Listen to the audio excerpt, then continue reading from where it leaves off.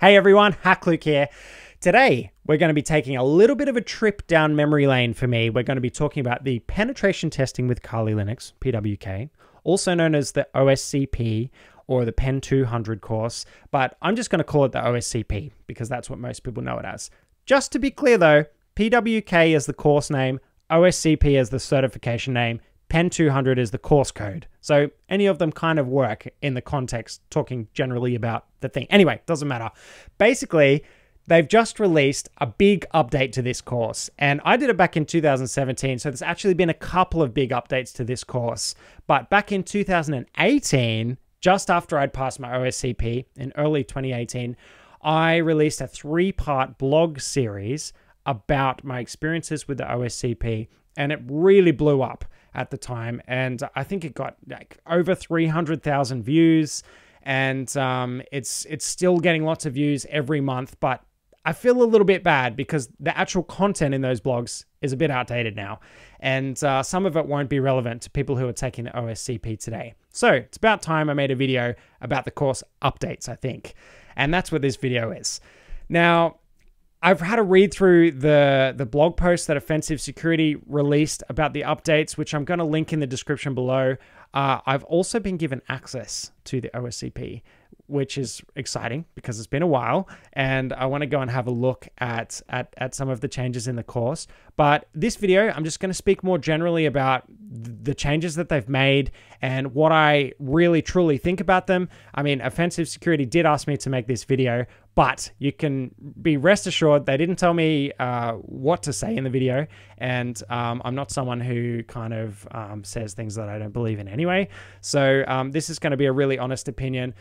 Having said that, there's not a lot negative I have to say about Offensive Security. I mean, when I did the course back in 2017, it really launched my career in cybersecurity, and having that OSCP title on my resume, I'm pretty sure is actually what got me the job as my first penetration testing job, you know, coming out of a web development background.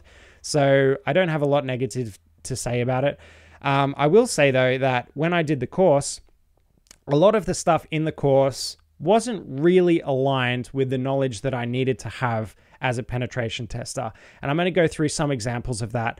But now the course has been updated, and actually it seems like they've really focused on taking the bits out that aren't relevant to basically being able to run a penetration test. And they've put in a bunch of modules that look like they're going to be a lot more practical if you're just, if you're going to be sat down in a penetration tester's chair and have to do the job when you're finished. Without further ado, let's go into some of the specific changes that have been made to the OSCP course. Now, I'm going to give you a little sneak peek into the Offensive Security portal and how the new training is structured. So if you sign up for any Offensive Security training course, the first thing that you're going to get access to is this portal. So you'll log in with your details. You'll see that I'm logged into my account here. And then if you want to see the courses that you have access to, you just click this tab and you click whichever course you want. So in this case, we're looking at the Pen 200 2023 version. And when you click onto that, you get this list of topics. So you can check out every topic that's included within the course.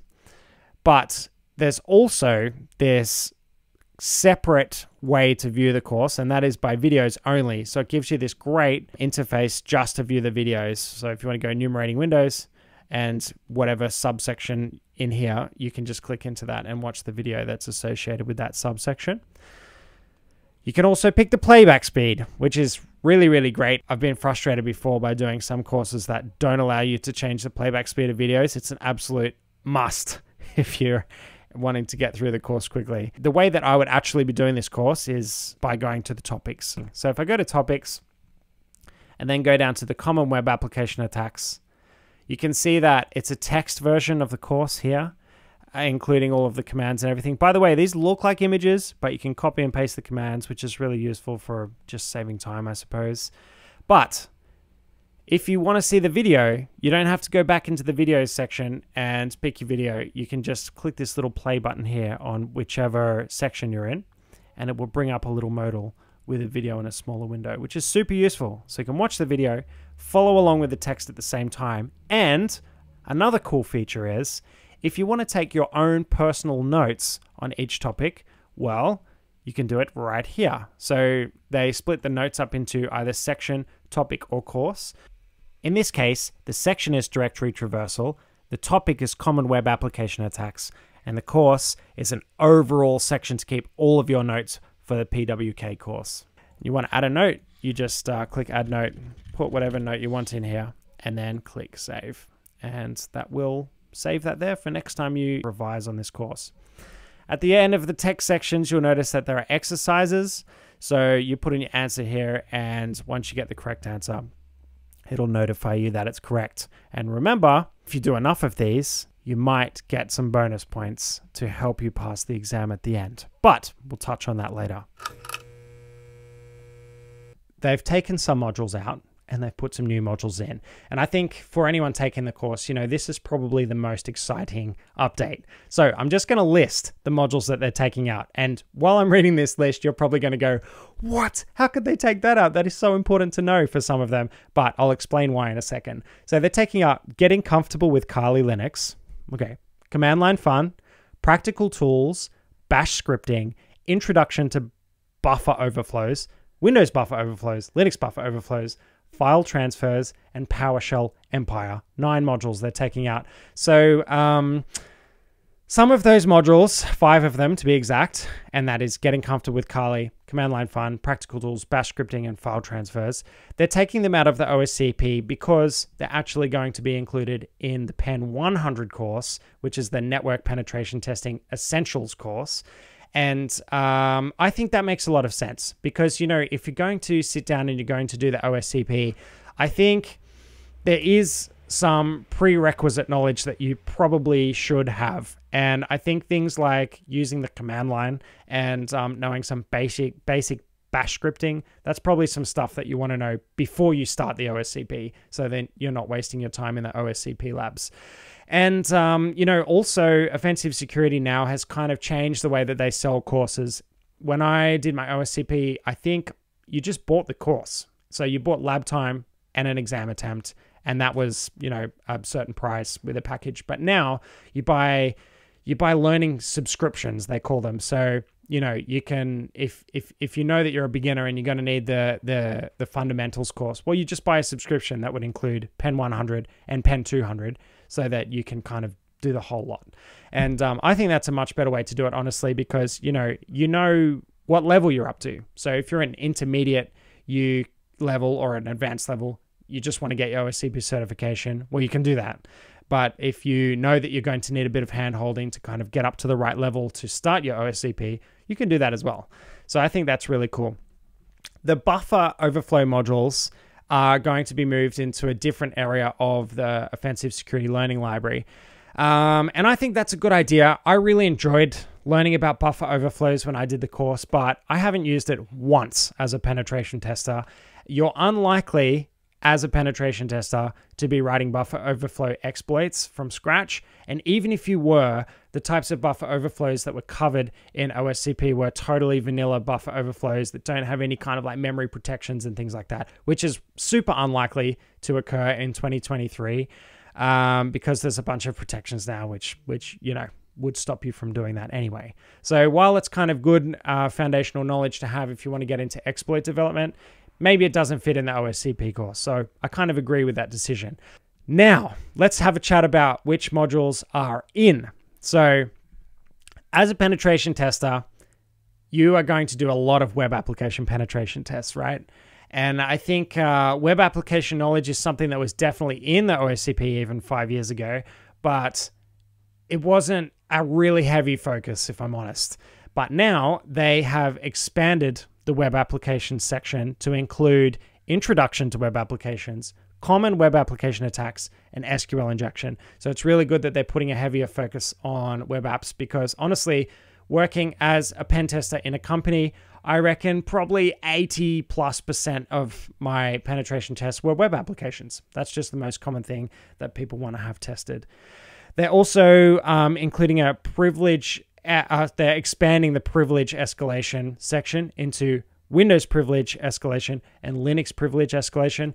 And I remember when I did my OSCP and I was in the kind of the chat forums and everything like that, like the thing that people had the most issue with was Windows privilege escalation. And I think it's because while they did have a section on that in the course, it wasn't as detailed as I would have liked it to be. So you had to figure out a lot of stuff yourself. So I think it's a really good move from OSCP.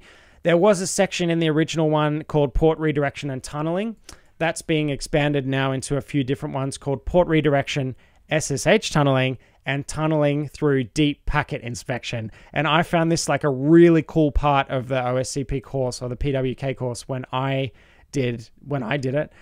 It's really cool that they're expanding that. And that is something that is actually, I feel like it's an underappreciated art, being able to tunnel your traffic, especially when you're doing things like internal network tests and you're tunneling through different subnets and things like that. I feel like it's an underappreciated art. Even though I haven't used it all that much in my pen tests, when I have used it, it's been super useful. And also, it's good just to be able to set it up for your own practical usage. For example, if you want to run, Burp Suite or Kaido or something like that in the cloud, it's good to be able to tunnel your traffic and know how to do that kind of thing.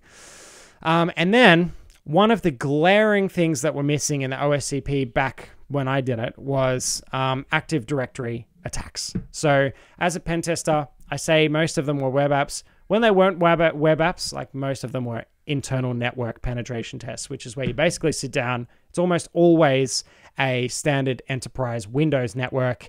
And, kind of you want to get as much coverage as possible on the internal Windows network. But one of the key things that you want to check is whether you can get access to the domain controller or a domain admin account. And when you can do that, you can basically control everything. You can add users, add your own employee user or admin user, read people's emails even, things like that, depending on how it's set up. So that's a really, really important part of being a penetration tester, is being all over the internal network stuff. And Active Directory is a huge part of that. So they've now expanded the Active Directory section into Active Directory Introduction and Enumeration, attacking Active Directory authentication, and lateral movement in Active Directory. So I think that's really, really cool. I think those are all great updates. Another update that has graced the OSCP course is the challenge labs.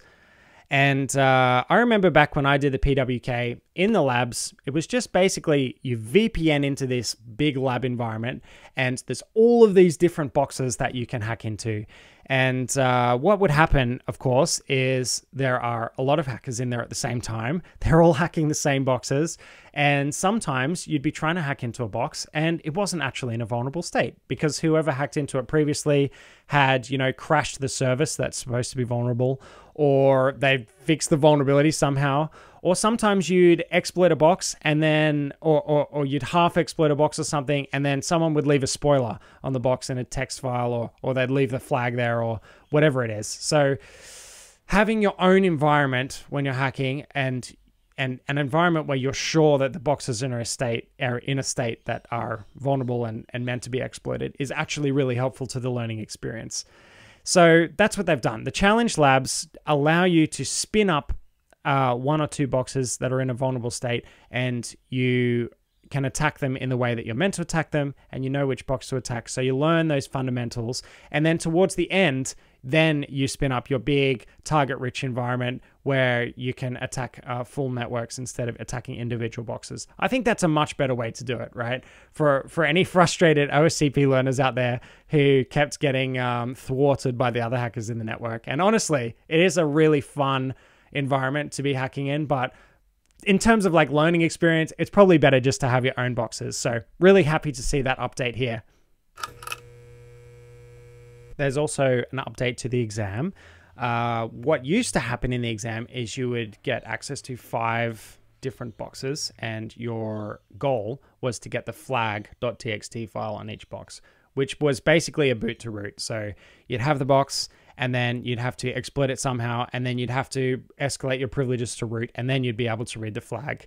And you'd have to do that 5 times within the space of 24 hours. Now, that hasn't changed, But what has changed is there is no longer a buffer overflow box. So there was always one machine in the exam that was a buffer overflow box. Now that's gone because there's no buffer overflow in the course anymore. So that makes total sense.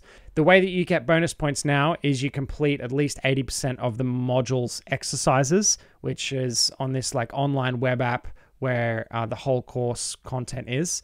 And you also need to submit at least 30 proof.txt hashes. So that's how you get the bonus points now. And, you know, you don't need to get the bonus points, but it can help you to pass the exam if you are struggling to get enough kind of hacking done during the exam window. Then bonus points can just get you over the line. But, you know, if you feel experienced enough and to just hack the boxes, then you don't actually need to do any of the module work. You could just take the exam. That's how OSCP works. All right. That just about sums it up. The only thing left to do is if you want more details, there's a blog that Offensive Security released, and I've linked it in the description. And you can get the full syllabus. Also, there's a button down the bottom that says download the Pen 200 PWK syllabus. So you just click that and it'll download the full syllabus, and you can check out what else is in the PWK course. You can also take a look at the first PWK module. So you can really decide if you like that kind of learning style. And also an important thing to note is if you've just started the OSCP around the release time of this video, or you know, you started a couple of months before and you're not sure if those changes apply to you or not, there's like a full schedule with all of the details and the release plan of the new course here. So different parts being released at different times. It's kind of a complex thing to transition over to the new course. So check that out and let me know what you think. I'm keen to hear what people think of the new course. Do you love it? Do you hate it? Do you think there should be other changes? Let me know in the comments. Anyway, Hack Luke, signing out. Have a great day, everyone, and I'll see you in the next video.